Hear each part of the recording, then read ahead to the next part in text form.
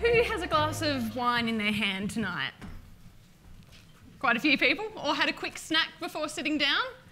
I can see that everyone in the room, thankfully, is wearing clothes. All of these are dependent on a healthy soil. Although we might not think about the dirt beneath our feet very often, soil is actually a critical resource required to support and sustain life on Earth. Not only does it provide us with food and fibre, it also provides us with fuel crops. It plays a key role in climate regulation through carbon sequestration and greenhouse gas cycling.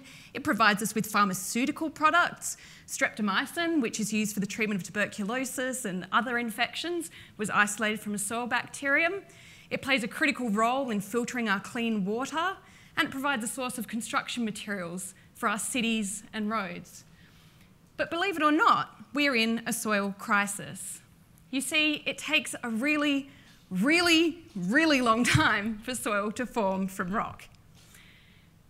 It takes about 1,000 years for just 1 centimetre of soil to form from a solid rock substrate.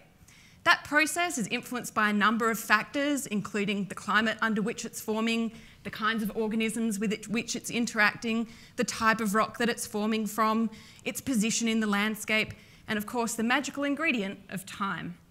There's currently no great way to fast-track this process of creating the soil that sustains life on Earth. And coupled with that are the challenges threatening our soil resource. Erosion is removing soil around 10 to 1,000 times faster than it forms. Degradation has already removed around 40% of our global soil from agricultural production. And when you couple these numbers with the fact that we have a growing global population and that we continue to lose soil through erosion and degradation, you can quickly see that we need to come up with ways to make new soil and upgrade our degraded soil, and fast. That's where my group's research comes in.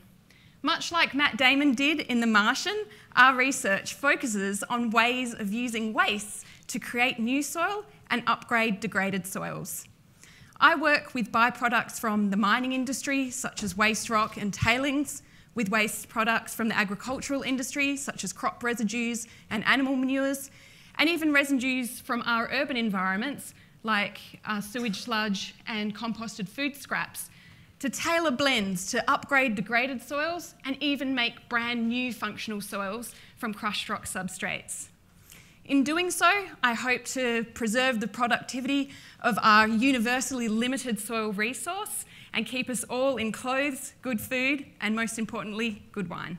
Thank you.